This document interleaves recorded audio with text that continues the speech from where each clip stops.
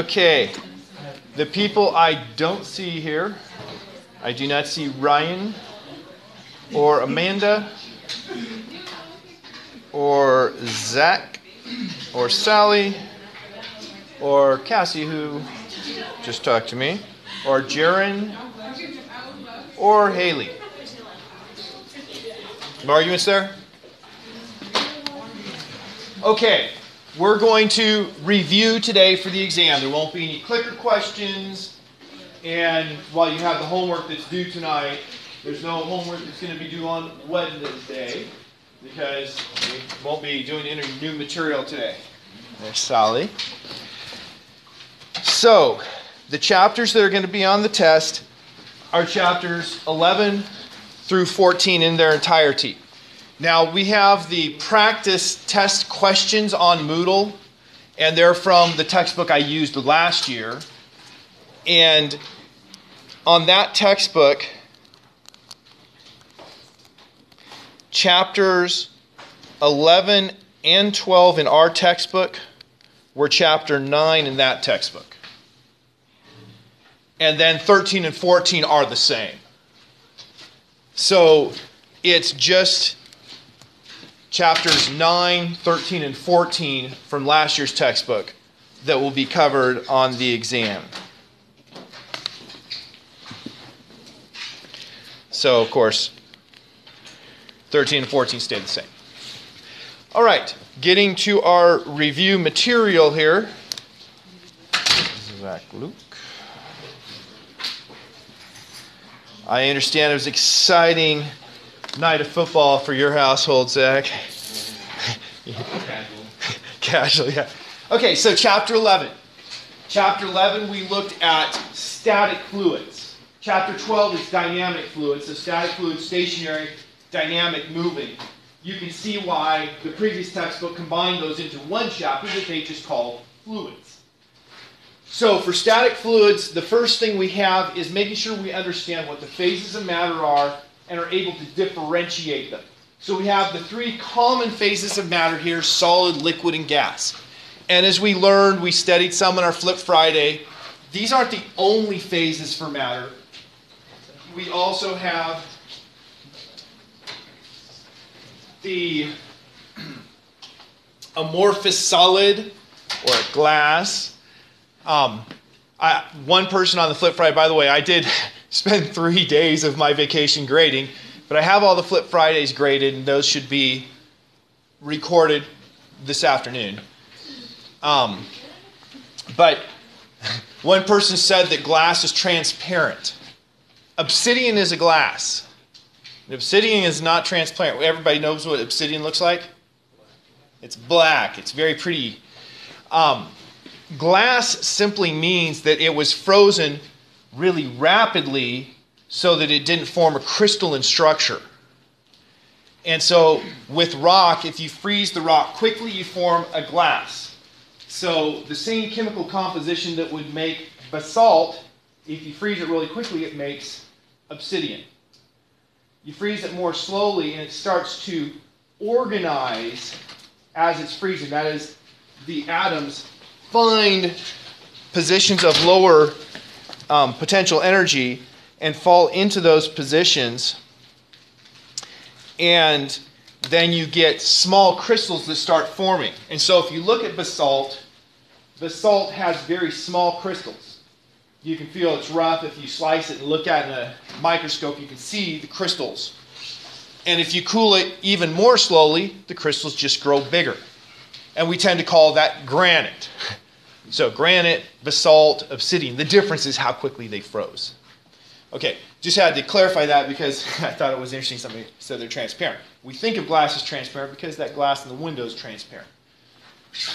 And for people who care about window glass, there are hundreds of varieties of glass they use. Soda lime glass and this and that with different compositions of chemicals in them. Okay, so solid, liquid, and gas phase. Solid is typified by having a fixed volume and shape. And I will focus on crystalline solids here because they're the easiest ones to talk about. In a crystalline solid, every atom has a specific location. And the atoms can have little vibrations about that location, but they can't move to another location. Now, in amorphous solids, it's a little bit different. But it's a fixed volume, a fixed shape. Each atom has its own location. A liquid, you have a fixed volume, but variable shape. Everybody got this right in the Flip Friday.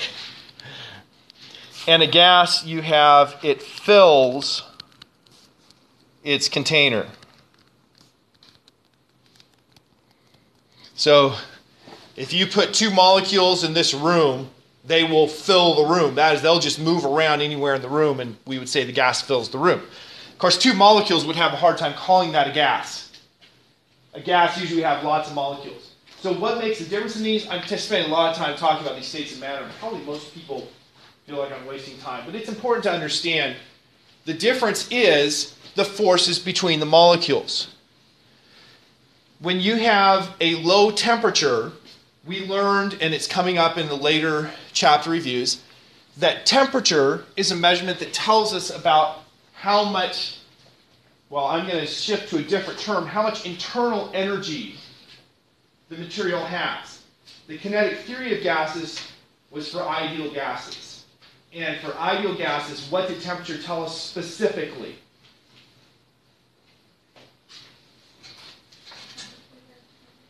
About the what? Okay, it told us specifically about the average translational kinetic energy. So if we have an ideal gas just has translational kinetic energy if it's monatomic. And so for an ideal gas, we can say it's the total internal energy if it's monatomic. That's if it has one atom. If it has two atoms, diatomic, it can have more kinds of energy than just translational. You can have rotation. If it's diatomic, you have something like this stylus. It can rotate about an axis like this, an axis perpendicular to it, so like this. It could, in theory, rotate about this axis, but there would be no kinetic energy there, because kinetic energy for rotation was 1/2 I omega squared. But what is the moment of inertia I for a straight line? Regardless of the mass, it's going to be 0 because the distance away from the axis is 0.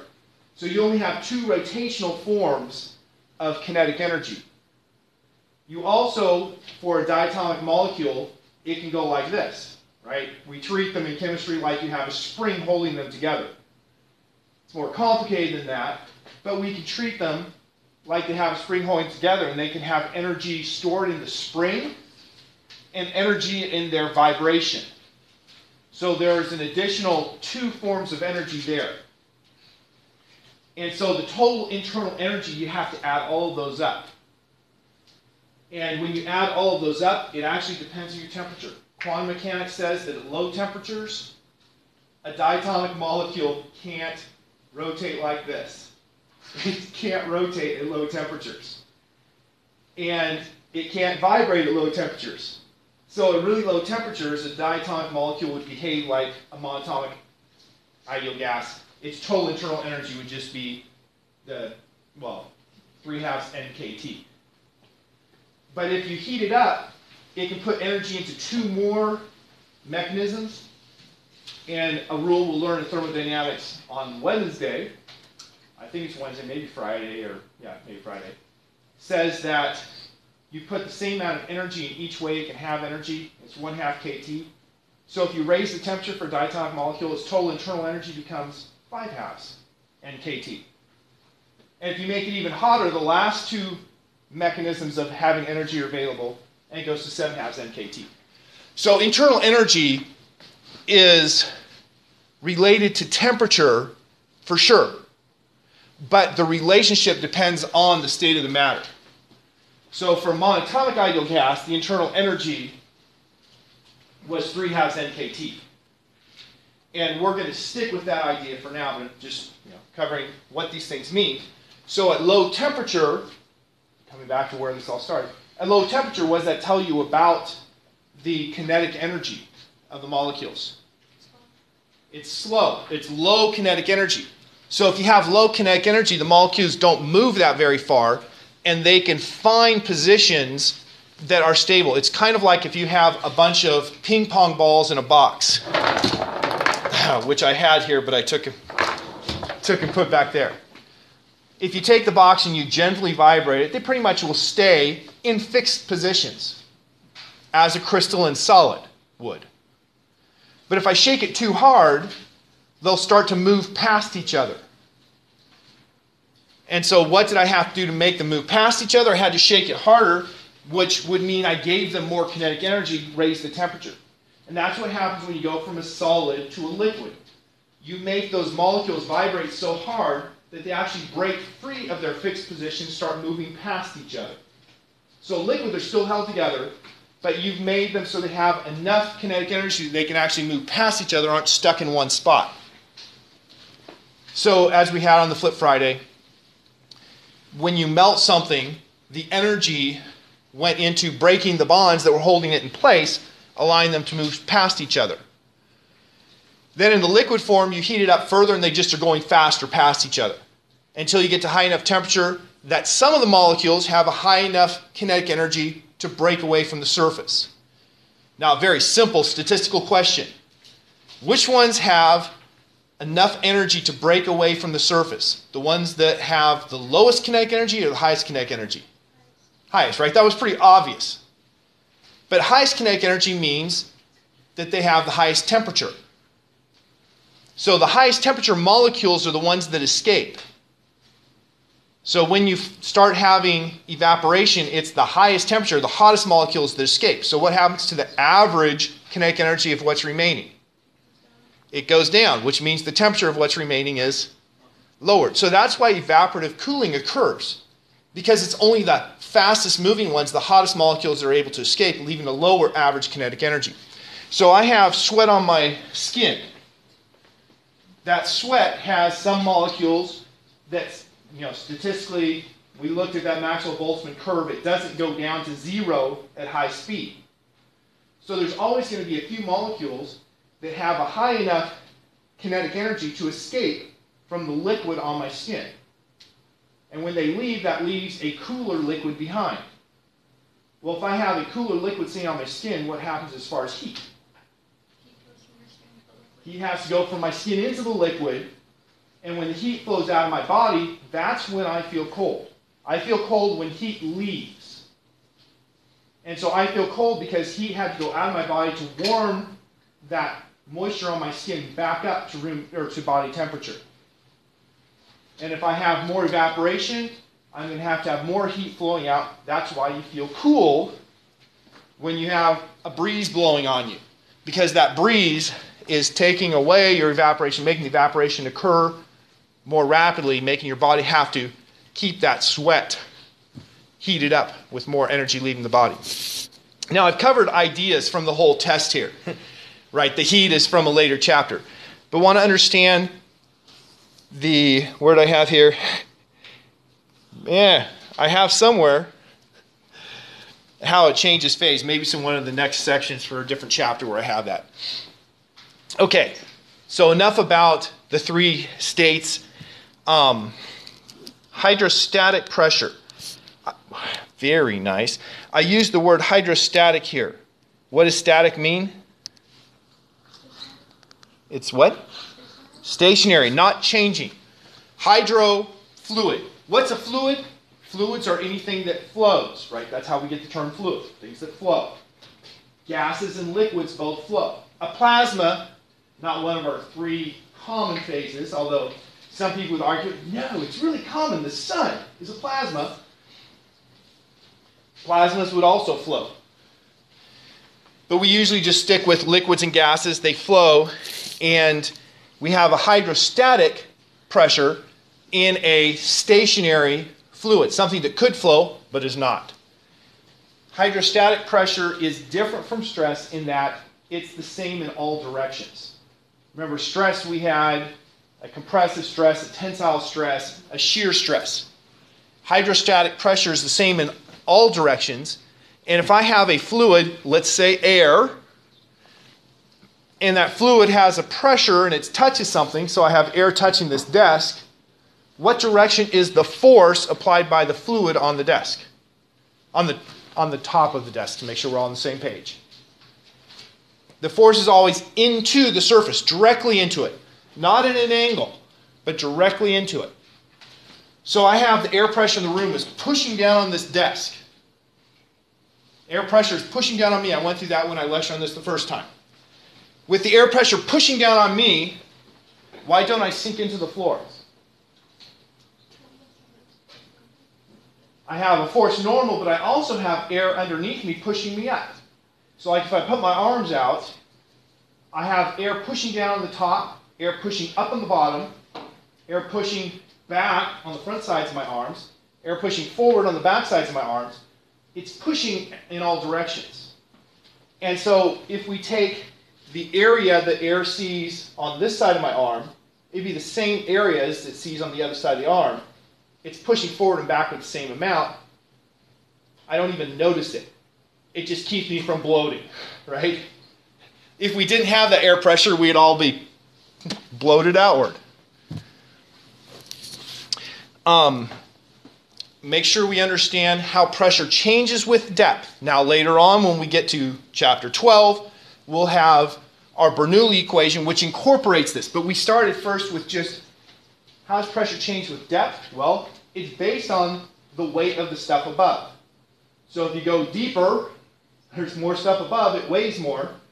And we have the pressure increases by the density of the fluid times the height of the fluid times G. So make sure you can use that stuff. Pascal's principle. You increase the pressure in a constrained fluid here. It increases the pressure everywhere in the fluid by the same amount. And so we were able to use that in things like hydraulic lifts. Archimedes' principle had to do with buoyancy. Archimedes' principle, the first of the problems that I'll work out today is the Archimedes' principle problem. Archimedes' principle basically says that the upward force due to buoyancy is equal to the weight of the fluid that was displaced. And so make sure you can deal with those. Deal with, is this going to float or sink? If it's floating, what's the density? What type? I have two things of different density, like oil and water. One floats on the other. How do you relate density to which one floats? The less dense one floats. And that's a result of Archimedes' principle.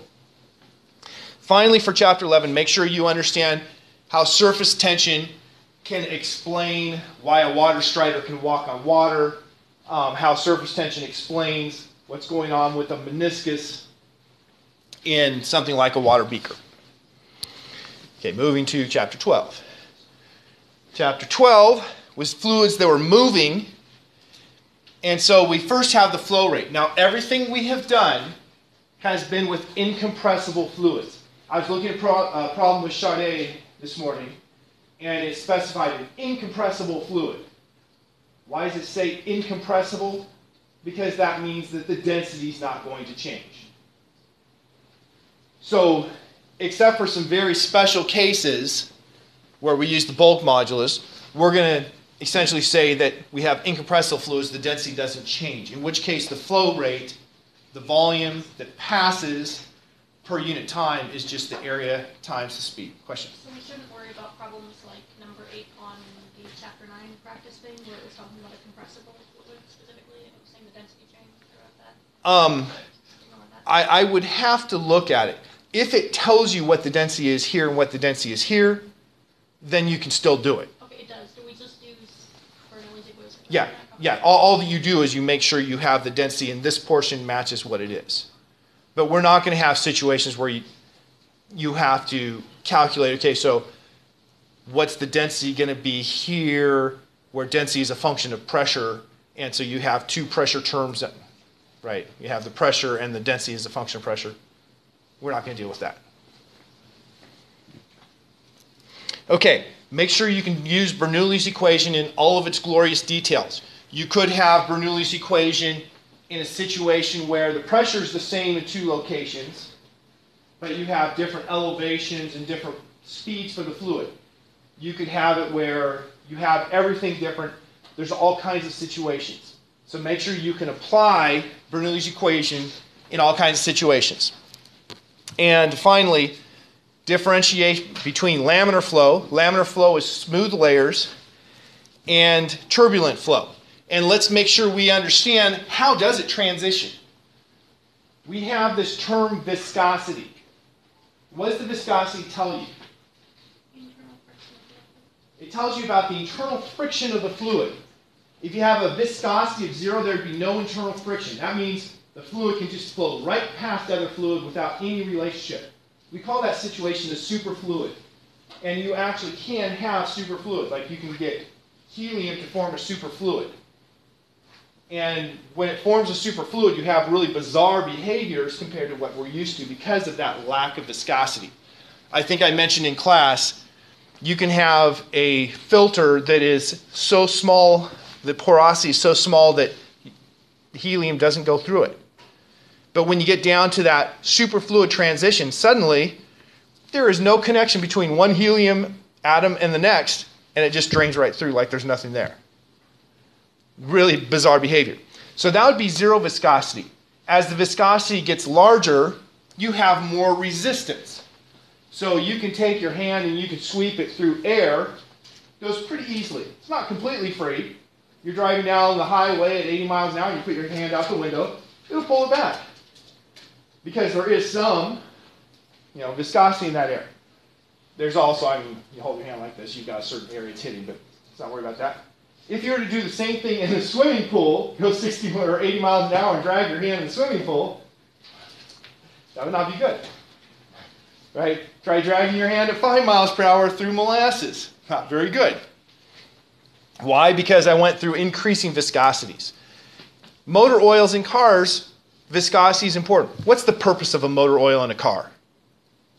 It's kind of important that people know this, no matter who you are. Okay, it's to reduce the friction between metal, because your car has metal sliding on metal. And when you have friction, you have things rubbing against each other. We'll learn real soon that's doing work.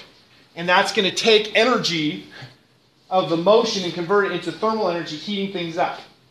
And then the metal gets hot, and the hot metal expands, and when the hot metal expands, it can bind, and that's bad. So we have oil in there to keep them from having friction. So you want the oil to flow in between the things. What kind of viscosity do you want for the oil to flow in between the metal? High or low? Low.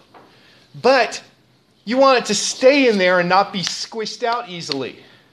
What kind of viscosity do you want for it to not be squished out easily? You want it to be higher. And so the viscosity is a very important aspect of motor oil. And so that's why we have things like 30-weight motor oil. That 30 weight is telling you its viscosity. If you have a 10-weight motor oil, it's a lower viscosity. It's going to more easily get in between things, but it's also going to be more easily squeezed out. And then, of course, you have a multigrade, a 10W30. It behaves as a 10-weight when it's cold, and it behaves as a 30-weight when it's hot, so that when you start up the engine, it quickly goes through the engine, and then it starts to thicken up once it's there. Okay, how does that relate to turbulence? Because we have an internal friction between the fluid, if I have this layer is going this speed and this layer is going faster, the friction between them will try to slow the faster one and speed up the slower one, and it causes them to start having turbulence if you have too big of a difference in speed. And it depends on your viscosity, hence you have the Reynolds numbers. Chapter 13, talking about temperature, kinetic theory, and the gas laws. So this is where we learned temperature is a measurement proportional to the average kinetic energy per molecule of an ideal gas. And we hopefully have a better understanding now. When we talk about thermodynamics, we have the 0th law of thermodynamics that we'll learn for sure on Wednesday. That 0th law says if temperature A is equal to temperature B and temperature B is equal to temperature C, then temperature A is equal to temperature C. Or, putting that the way it logically rings in my head, if A equals B and B equals C, then A equals C. That seems really obvious, right? It seemed really obvious to scientists too.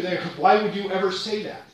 But then when they got further into thermodynamics and learned the idiosyncrasies of what's going on with temperature, and that it's not just, oh, this feels hot, this feels cold, then they realized that's not as obvious as it seemed. And so that's why it's called the zeroth law, because they'd already made the first and second laws. Now we need to come back and put this more fundamental law in here before the first and second. So there's more to temperature than there appears in the eye. Make sure you know the common units. For common units, I only mean Fahrenheit, Celsius, and Kelvin.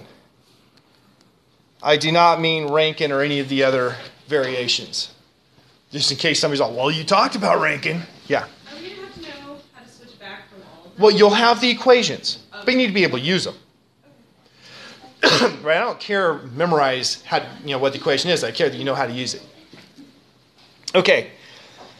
Properties of ideal gases. The two properties we learned about, they have just purely elastic collisions when they collide. They don't have any interaction if they don't collide. And that their volume is so small that they never collide. Now, of course, it's not possible to actually have a volume so small that they never collide. But if we have a low particle density, low number of particles per unit volume, then the probability of them colliding becomes very small. And so that's leading to ideal behavior. If they're going really fast, then the amount of time when they're close enough for any interaction to occur is really small. So we treat them like they pass by each other without interacting. And when they hit, any energy lost in that collision would be small compared to their kinetic energy, so it would be essentially elastic. So that's how high temperature and low particle density give us ideal behavior. So clearly, if you're close to liquefaction, that means close to the condensation temperature, where the molecules will come and stick together, well, that's not ideal. If you're really high density, like say in the core of the sun where we have hydrogen fusing into helium at a temperature of 15 million kelvins, 15 million kelvins is high. You might say, oh, well, we got high temperature. That's what the book said we needed, right? The book just gave us that one condition. That's not enough. You also have to have the low particle density. And in the core, it's a very high particle density, not an ideal gas. Okay, the ideal gas law, I presume that everybody has a lot of familiarity with it and don't spend a lot of time with it. But you need to make sure you can solve simple problems with the ideal gas law. It's going to become more important. Scared me, Michaela. I saw you put something away. I was like, did I use up all my time? It's going to become more important as we talk about thermodynamics this coming week. We're a little behind. We'll talk about thermodynamics for about a week, and then we'll talk about sound for about a week. And then we'll go home for Christmas break. Get to watch 2 Raider games. Okay, and I've already talked about this last one. Let's go on to the final chapter before I go to problems. So the final chapter, heat and heat transfer. Make sure you know the 3 mechanisms of heat and the factors that affect them. So very quickly, Austin, what is one mechanism for heat?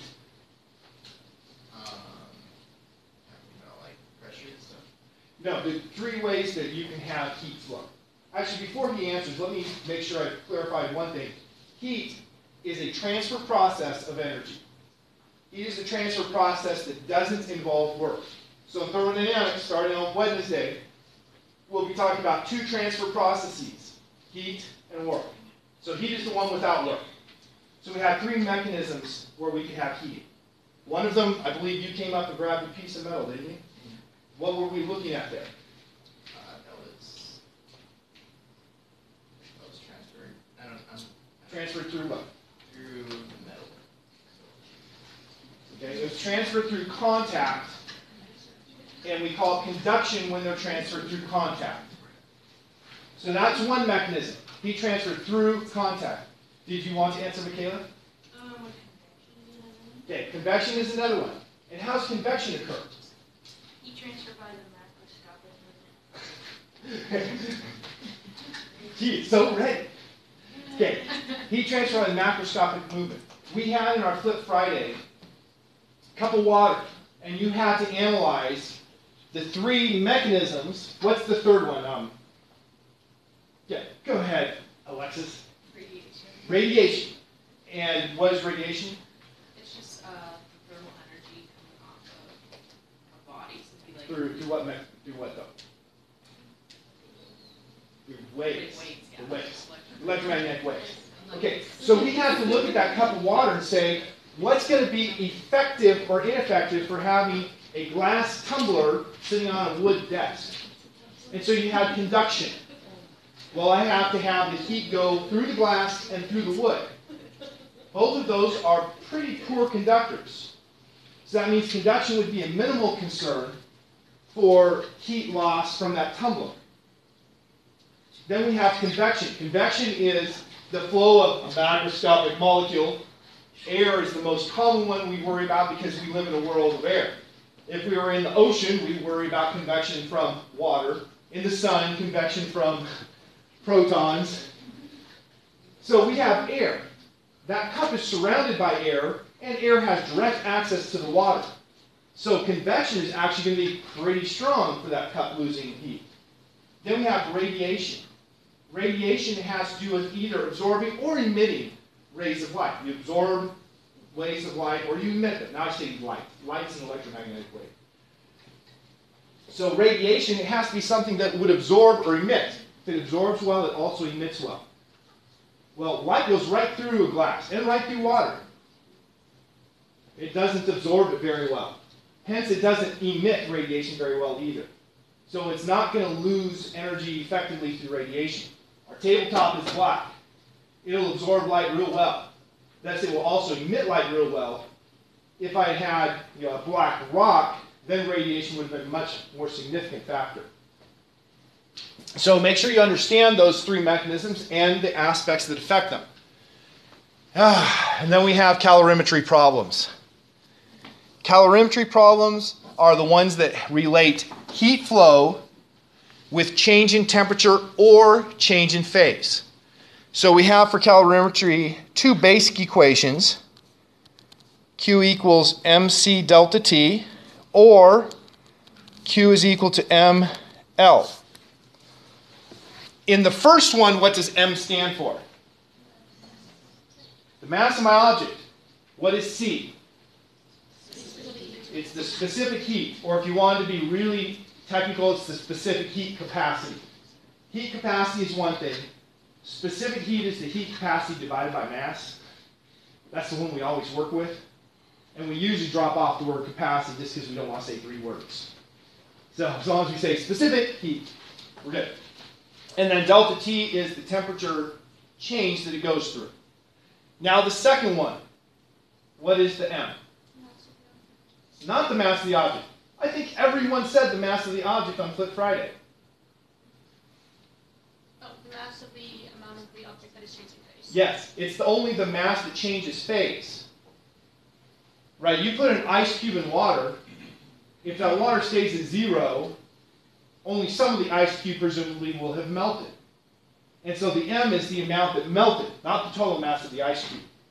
It's very important to have that distinction in your head because very often you will have a question that's something on the order of, so I have T and I put ice in, and how much of the ice melts? Well, then I'm going to use that equation because the M in that equation is going to be how much of the ice melts. Now with the calorimetry, you make yourself a calorimeter. I had a nice long paragraph in Flip Friday describing the calorimeters. What's the goal of a calorimeter? Basically insulate it from the outside so you don't have heat loss of the environment. To insulate it so you don't have heat loss. So you want to insulate against radiation. You insulate against radiation by having like a silvered container. Silvered because it reflects electromagnetic radiation. Doesn't absorb it, doesn't emit it, just reflects it. You have usually a double-walled, well, for calorimeter they don't do this because double-walled glass is just going to break. But for a thermos, which is a brand name for a type of dewar, but for a dewar, you have a double-walled glass. Why double-walled? Because they put a vacuum in between. You have no convection if there's a vacuum, right? Because there's no macromolecules to move around and carry the heat. So they have vacuum between the walls. Double walls made of glass because glass is a pretty good insulator. Thin glass because the rate at which heat travels through conduction is proportional to the area, the cross-sectional area. So if it has to go up the glass and down the other side, the thinner it is, the smaller the area. Long length, finally they put a cap on to block convection. They do all these things to try to limit the amount of heat. Now the actual calorimeters we use in physics labs are just aluminum cups. They might be silvered so they reflect. You have one cup inside another cup with air in between them because it's really not convenient for us to make them vacuum in between. If you take PChem 2, you'll do some experiments with a bomb calorimeter. Have you guys heard the term bomb calorimeter? Some have. Why is it called a bomb calorimeter? Yeah, because you make an explosion inside of it. Now I say an explosion inside, explosion just means very rapid combustion. You put something in there that can burn, you put a filament to start the fire, and it burns. You put it in water and you measure the temperature change in the water. The water itself is, well, just like you do in any calorimeter problem, you measure the change in temperature of the water, you know how much heat flowed out of your little bomb into the water, and then you know how much heat was released in the burning of whatever you had inside. And that's how they determine how many calories are in a piece of cake. Which always disturbs me because I can take a piece of wood, and if I put that wood in the bomb calorimeter, or cotton, right? Put some cotton in the bomb calorimeter, put a 100% oxygen environment, put my little filament, put a little arc in there, that cotton's going to burn. It's going to produce a lot of heat. That doesn't mean that I'm going to gain weight by eating cotton, right? Because it's what? Cellulose, what is it? Chitin, I don't know. I don't know anything about biology, is the honest truth. But it's stuff that our body, it's proteins that our body can't absorb, and thus they're great for food. You put it in the food and it's filler because you don't absorb any calories from it. Okay, moving on then. Let's look at some problems. Actually, any questions before I start looking at solving problems? And these are all homework problems that have the lowest scores. No questions? Okay, first question here, homework problem. We have a hydrometer with a density of 0.750 grams per milliliter that's floating in some unknown fluid with 92% of the hydrometer submerged. And I'm asked to find the density of the fluid. If this is a test question, what's the very first thing you do? You draw a diagram. So I start by drawing a diagram. And so my diagram, here's a cup. That cup is filled with the fluid. Here's the fluid. And in that I put my hydrometer. You might remember me playing around with some hydrometers here in class.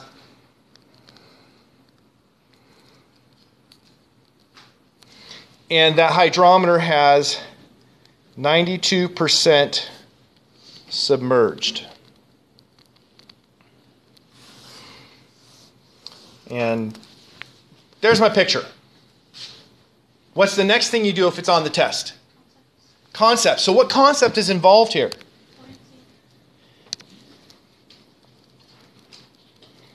Okay, she said buoyancy. Specifically, Archimedes' principle.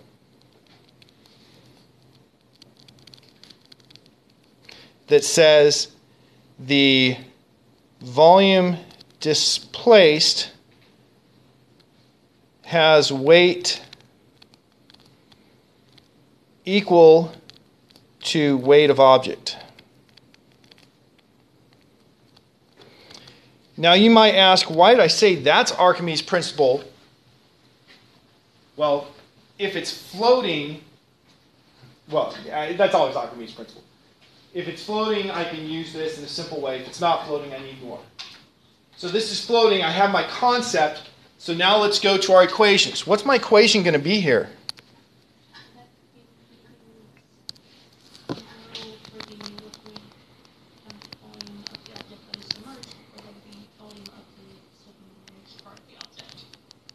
Okay, let's start simple. Force of gravity is equal to mg. And for something that I know its density, I can relate that by the density times the volume times G. Now that's a general equation for the weight.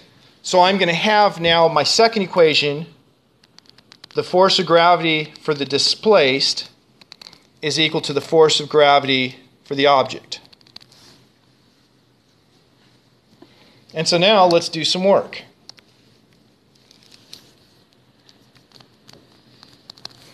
Force of gravity displaced, substituting in that force of gravity equation, that's going to be the density of my fluid, because the fluid's what's displaced, multiplied by the volume displaced, multiplied by G, is equal to the density of my object, multiplied by the volume of my object, multiplied by G. So there I just did the fluid that's displaced on one side and the object on the other side. There's one thing I can do here before I do anything tricky. What's the one thing I can do right now? I can cancel out the G's. No reason to carry those around. And so I can right away say, well, the density of my fluid must be equal to the density of my object times the volume of the object divided by the volume displaced. And now I look back at the problem. It says 92% submerged. What does that tell us about the volume displaced? It's what? Pick any number as your total volume, and then we'll just be 0.92. Okay, so I ran out of space because that's what planning does for you. Therefore, volume displaced is equal to 0.92 volume of object. I don't like to just choose a random number. I like to use a random symbol. Because if the symbol disappears, I know it didn't cause a problem. If the symbol stays, then I'm like, ruh-roh. Apparently I changed my answer by choosing this random number. So putting that in, the density of my object, 0.750, and it was grams per milliliter. Volume of the object divided by 0.92 times the volume of the object.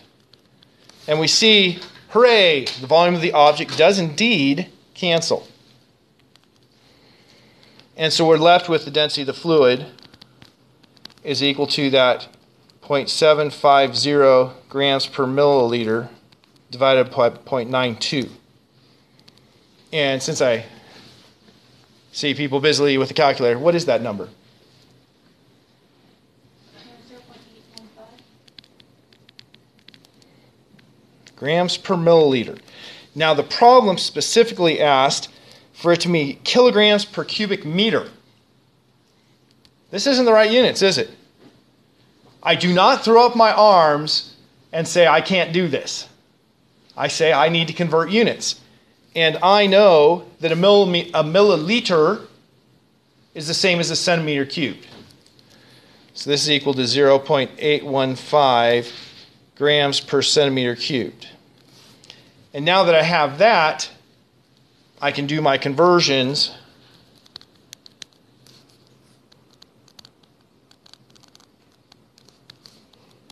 Hmm. 1 kilogram per 10 to the third grams and 100 centimeters per meter. That would take care of 1 centimeter. How many centimeters do I have? 3. It's cubed, so I have to cube this. And so this is 10 to the second cubed is 10 to the sixth. 10 to the sixth divided by 10 to the third is 10 to the third. And so I just multiply by 1,000 equals 815 kilograms per meter cubed. It's always good to brush up on the unit conversions here. I didn't just stop there because I want people to remember how to do them and not just forget that units are important. Also, significant digits are important. I took off a number of points on the PHYS because people were putting lots of digits. If you had more than one digit off of the correct significant digits, they start taking off points. So, any questions about how this problem worked? Nope. Going on to the next one. The pitot tube, which was, well, The picture was already given. And so in this case, I'd say no additional figure needed because there really is no addition to make on this. If I say that you need to make a modification, make sure you think about now what modification do I need. But on this one, there isn't any modification necessary. So we got the figure already taken care of. What would my next step be for this problem? It's asking about what the pressure is at this speed. What's our principle? What's our concept?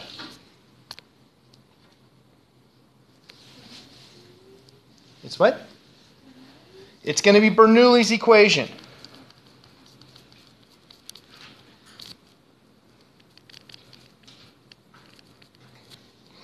Bernoulli's equation, you're relating the pressure, the velocity, and the height. And so we have here a pressure, gives me a pressure reading of 16 millimeters of mercury at a speed, the velocity, and it tells us that we're going to be at the same altitude, so our heights are going to be the same. So whenever I do a Bernoulli's equation problem, I'm of course going to have my, I didn't write down concept, but I wrote the word or the answer there. For my equation,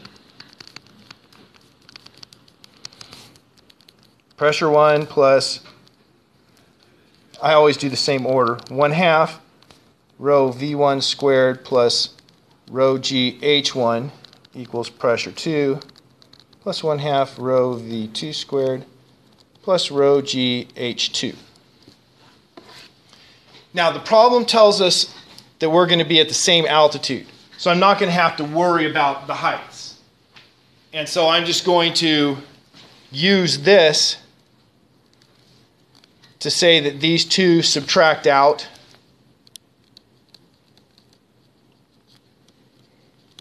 Leaving me with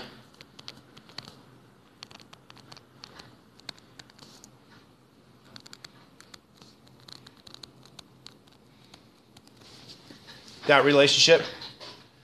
And then it furthermore tells me that V1 was 0. And so, well, I've started work, haven't I? I need to be more clear. I started work as soon as I started modifying that equation. Work. P1 equals P2 plus 1/2 rho V2 squared. Yes? Where are we getting the V1 is 0? It tells us, it says right here, V1 is 0. Then what is that, 225 kilometers per hour? That's the V2. Then what's the 695 kilometers per hour? That's a second V2, because we have two situations. And I think that's where people had difficulty with this problem, was because we had two situations that we had to relate. So we had situation 1, or maybe I'll call it situation A. VA is equal to, in this case, 225 kilometers per hour. And P2A is equal to 16 millimeters of mercury. So that was my situation A. I had then situation B.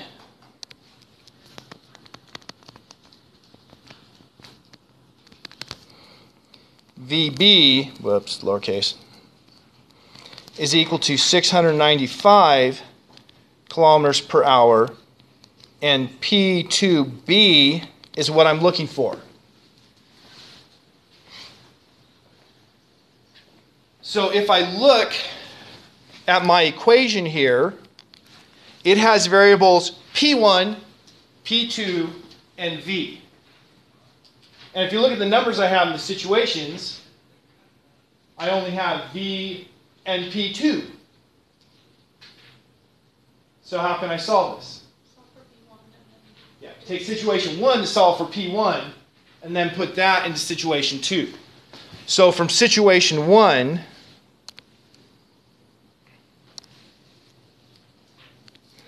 I get that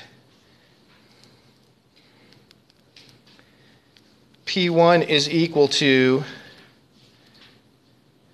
16 millimeters of mercury plus 1/2 the density of air times VA squared. Now I've got some unit issues here, don't I? But I can deal with units. So I come down to situation B and solving that for P2. P2B is equal to P1 minus, that's not 1/2 density of air VB squared. And so then I put this P1 in.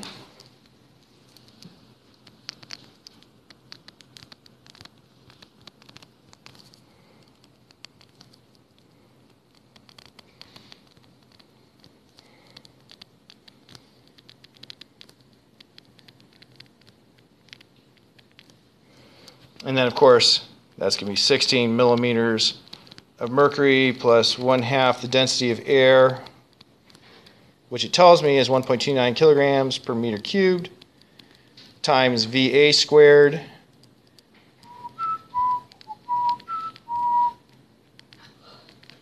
And if you do it the way I'm writing right now, you're going to find a lot more angst than you really want.